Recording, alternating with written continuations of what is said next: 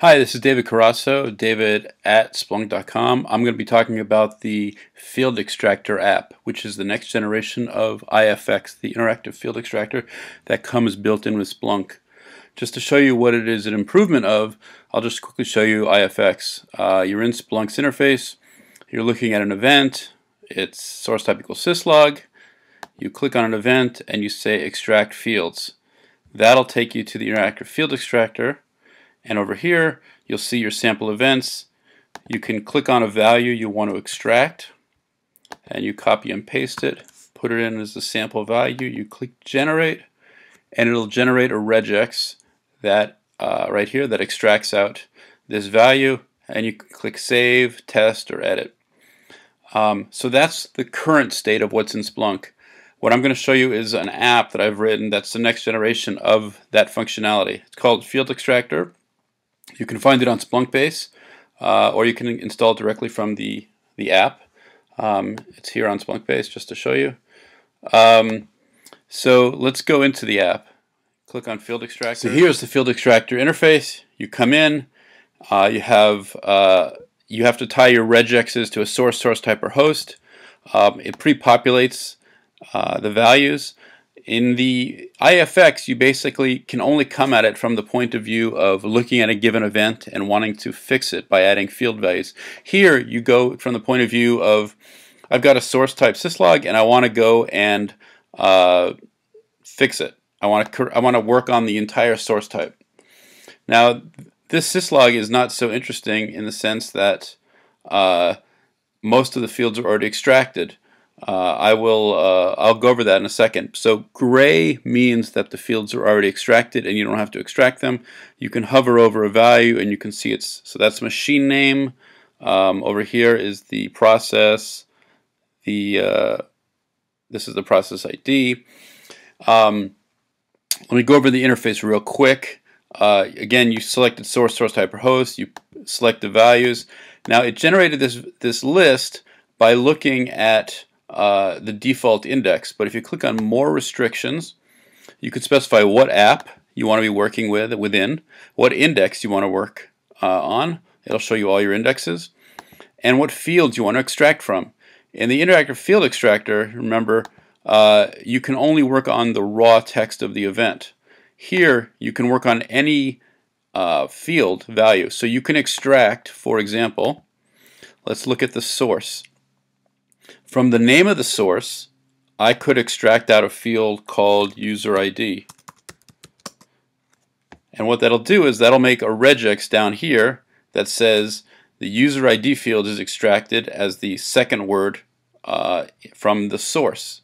You can use this for host extraction based on the source and things like that. Let me undo that. Let's go back to raw, which is the more normal, more common way to do it. And if I set the restriction to be internal, you'll see all our Splunk's internal logs. Now these are already marked up, thank God, because there's no reason for the user to have to do that. We've already gone and done the work and marked these up. This is get is the method, and this is the URI path, and so on. Let's go back and work on the default index. And we're going to pick a source type called, actually let's not do syslog, let's do something else. Let's do postfix.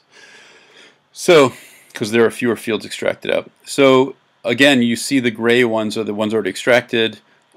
These you can tell are written by some other rule, some other extraction rule, and over here 2 equals root, delay equals some other value.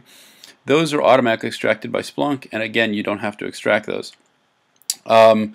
If in order to in IFX you had to type in a value or copy and paste, here you just click on a value, and I say this is machine name. Hit enter, generates a rule. You can. One of the nice things about this version is that you can have it generate regexes that extract more than one field. So I can also say that's the month. And now it pulls out that, and if you look at the regex, it generates a regex that pulls out the month and the machine name. If you look at the events, they look relatively good, but basically you're looking at the latest events, which can often be very biased. Often you'll see many of the same types of events, and if you want to get a better feel for what your data really looks like, I have two new options. I have diverse and outliers. This will clear the rules that it just ran. Outliers will look for small clusters, events that don't look like other events. So these are, you'll just see a large diverse category of events that you wouldn't normally see, which is really nice for validating the correctness of your rules. Diverse does the same sort of thing, except it's the more common clusters of events. So you'll get like 3 copies of each type of event, but you'll be covering the most common types of events that your data will have. And then latest again is just by time, the latest, which can often be misleading. So let's click on liftoff, and we're going to say that's the machine name. And we've got our regex that pulled it out. We got it here. I can edit the regex. We've got this nice cheat sheet for what a regex is, and this is basically saying, look, skip to the 3rd space, and then the machine name is after it until you get a space.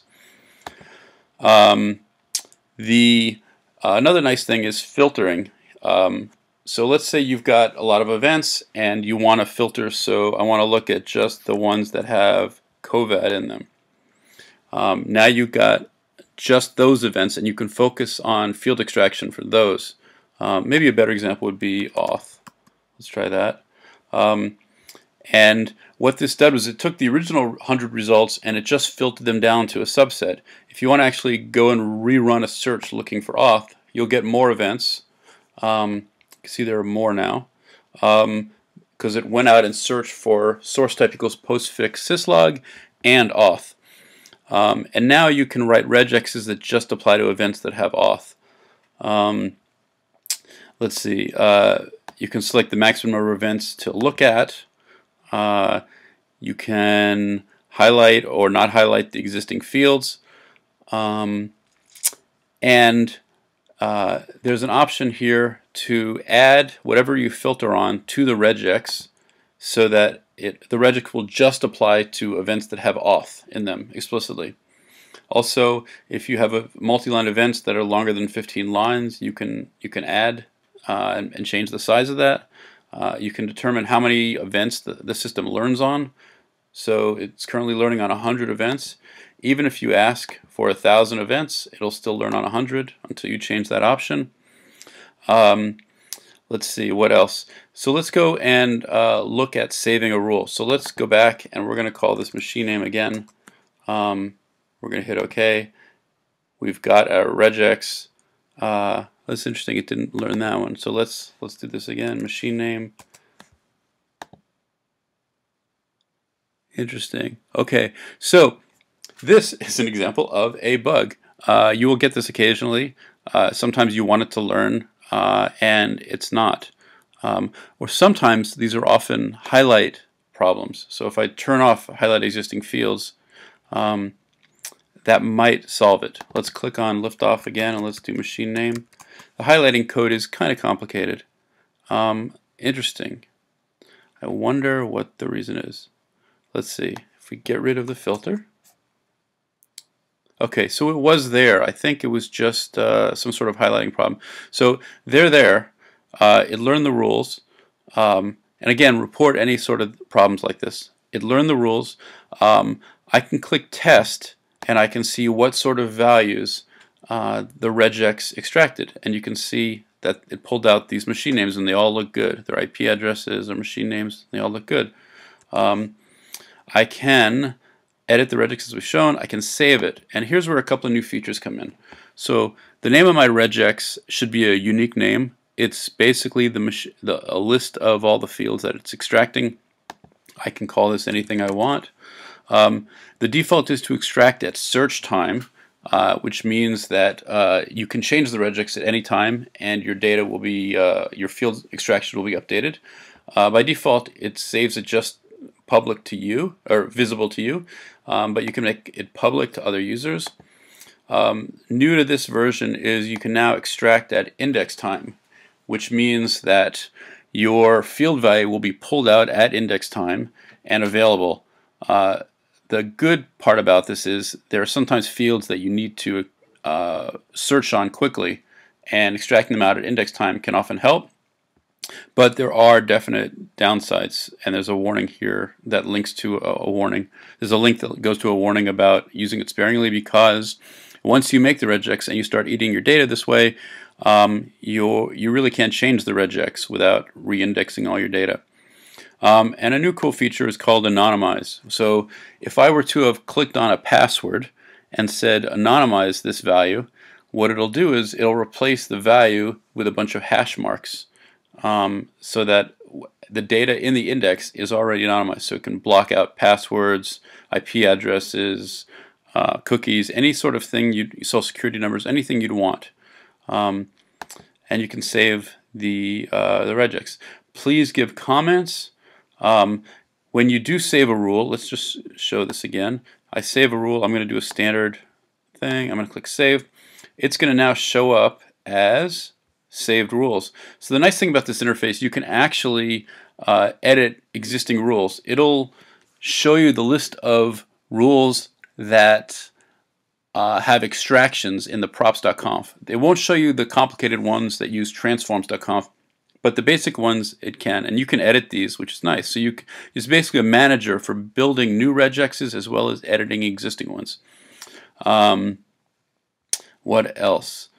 I think we've covered it. And thank you very much. And again, please give feedback.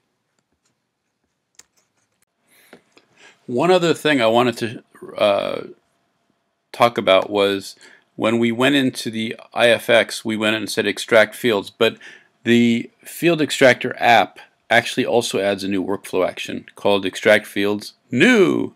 And if you click on that, that will take you to the Field Extractor app, but it'll pre-populate it with the information from the event you selected. So I clicked on that event, and it pre-populated source type equals syslog, and it got me down to the events I was looking at around the same time. So that's the more traditional IFX way to get into the Field Extractor app if you ever want to. Okay.